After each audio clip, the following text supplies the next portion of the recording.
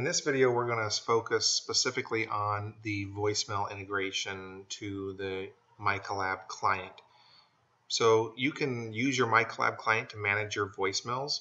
That way you don't have to check them on your phone or get them in your email or anything like that. You can actually do everything from the client to manage and keep up to date with your voicemail messages. So once you've launched the client, hopefully watch some of the other videos that we've already put out on how to launch the client, how to install the client, and the basic configuration of the client. So this one specifically, we're going to focus around the voicemail messages tab down here. And so the first time you go to the voicemail messages tab, it's going to ask you to put in your PIN number for your voicemail. So it's very important to make sure that you've already set up your voicemail from your phone before you do this. If you put the default PIN number in here, it will work and it will connect to the voicemail system and you can start getting messages and managing them here. However, as soon as you set up your voicemail the first time, it's going to make you change your PIN number and then this will stop working. You'll have to go back in here and change your PIN. So I've already set up my voicemail box using the instructions given to me by my system administrator. I'll just need to go ahead and add the PIN number that I set my voicemail box to. I'll put the PIN number in here and save it so that this connects to my voicemail. I'll go ahead and do that, put the PIN number in. As long as it matches, it'll let you update the PIN. Once it updates, it should go ahead and query your mailbox and come back and let you know what messages you have in your box. So right now I have one voicemail message in my box currently. So it's so once you have that, if you have multiple messages in here, it'll have a whole list of messages here.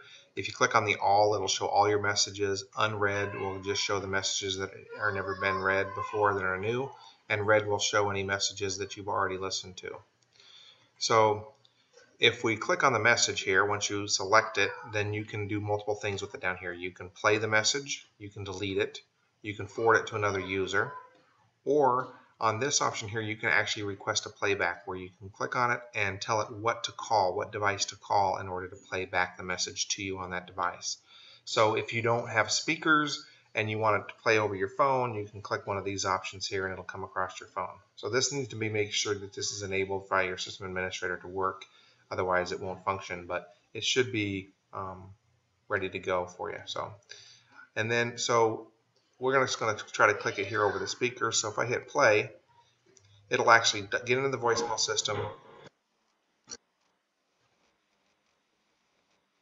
and you can listen to the message right here. So once you're done, or you can pause it, whatever. Or if I want to forward it to another user, I just click this here, put in the extension number of the person I want to forward it to and hit forward, and that will take the message, a copy of the message, and forward it off to the other user.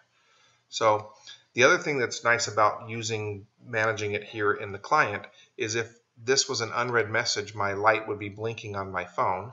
Once I play it in here and it goes to a read message, it'll shut the light off on my phone automatically.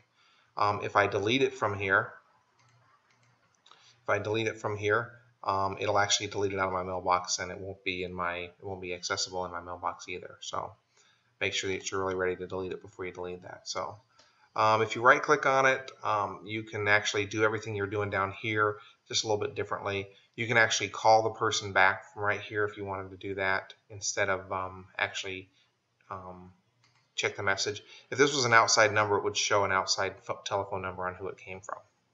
So that's pretty much it. I'm going to go ahead and delete this message out of here. You can select this if you don't want this to pop up every time you want to delete it. It's just confirming that you want to delete it. And that'll remove the message out of my box. Now I no longer have any messages. And that's pretty much it for the voicemail tab. Thank you.